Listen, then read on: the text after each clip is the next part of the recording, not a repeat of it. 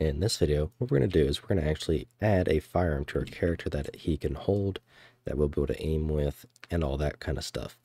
So to begin, let's just open up our character blueprint. We no longer need our skeleton or animation blueprint open. And what we're going to do is actually on begin play, we're going to add the firearm. And again, this is all done through the character component. So let's grab our character component. And if we search for add firearm, here you can see we have add firearm and add existing firearm.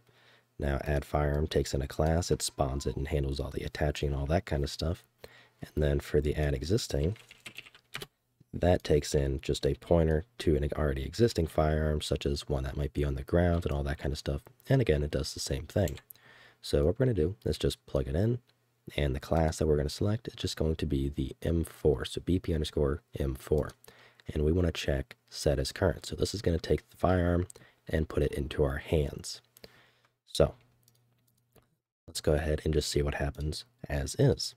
So you can see there's nothing in our hands, but the gun is actually in the floor. So it's attached down here. So here's where we need to set up our socket for holding. So if we click on our character component here, or sorry, not the character component, I meant to go to the firearm. So this is actually the firearm that we're holding, this one right here. And we can look at some of the options that it already has. So under FPSTemplate, you can ignore those. We have our socket section, and here we have Firearm Grip socket. Now this is going to be the socket that the firearm attaches to on your character. So each firearm can have a unique socket if you want, but this is what we need to have on the character. So let's click on our character mesh, and we can just open up the skeleton for it. And here we're going to find the right hand. So that'll be this guy, and we're going to add a socket, and I'll just call it Firearm Grip.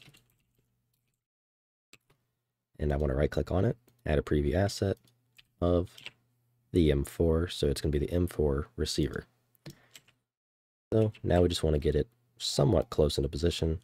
So like here, and it would probably be easier if I actually played the animation. So what we can do is, to get a better visual, is go over here to animation and find our, let's see, oh, here it is, idle rifle hit.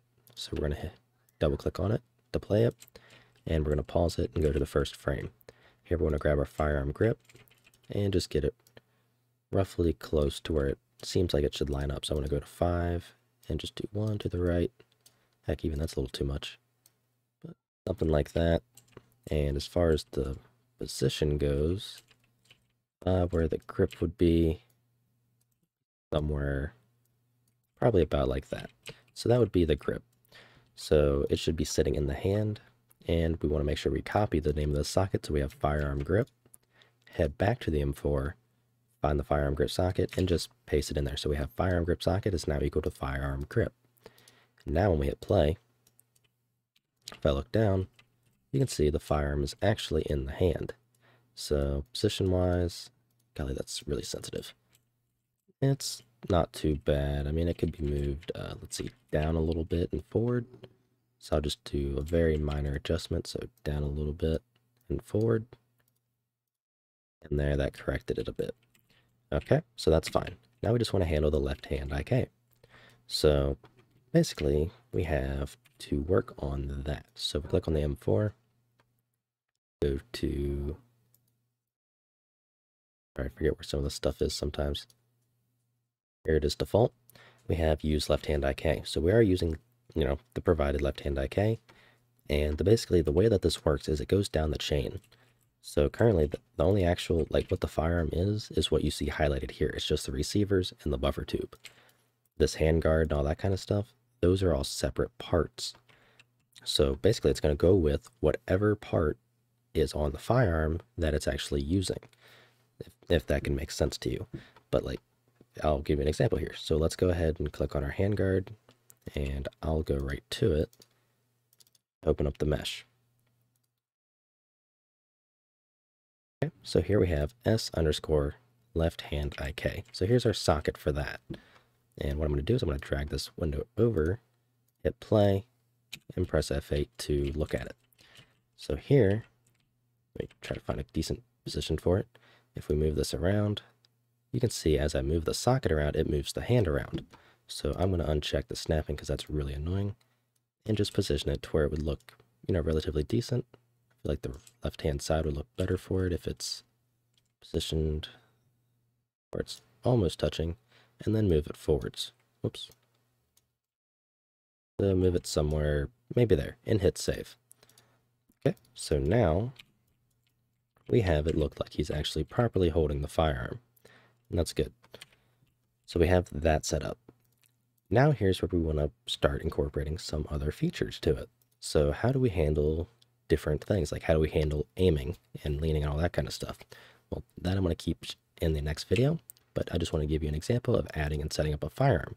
So I'm going to do a quick reiteration over it. So basically anything that you want to do that involves the system is going to be through this FPS template character component. So adding firearms, leaning, and sprinting, like basically it has triggers and all that kind of stuff, and it's replicated, and it's meant to be handled all through it. So everything specific to the plugin is going to be running through this actual component. So then we go ahead and we add the firearm.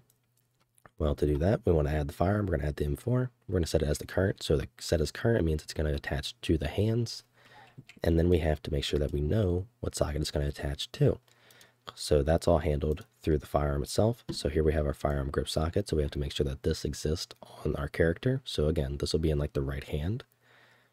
And then, so we just simply add the firearm grip to the right hand, and that's it.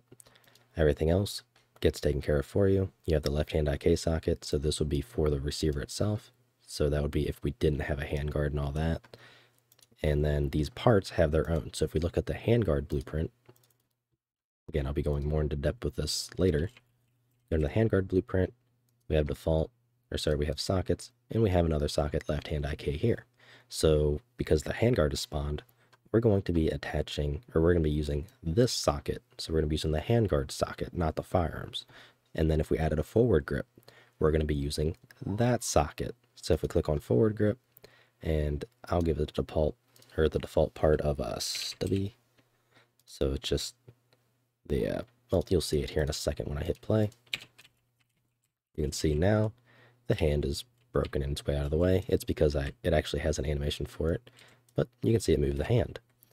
So in order to do that, we go to the stubby and we handle all of the default stuff. So we can get rid of the animation, so that way it doesn't break the wrist. The wrist is fine. Now it's going to be using the forward grip. So for example, here I have it all the way to the rear. So the left hand is really close to the magwell. If I head over to the handguard and I grab this forward grip and I move it all the way up front, and then we hit play, you can see the handguard, the hand is all the way near the front of the handguard, along with the forward grip, so it's moving with it. So hopefully that kind of gives you a rough idea of how it actually, works. But anyways, that'll be covered in a separate video. I just wanted to give kind of a brief overview.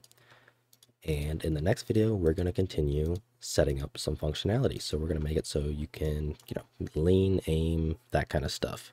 So I'll see you then.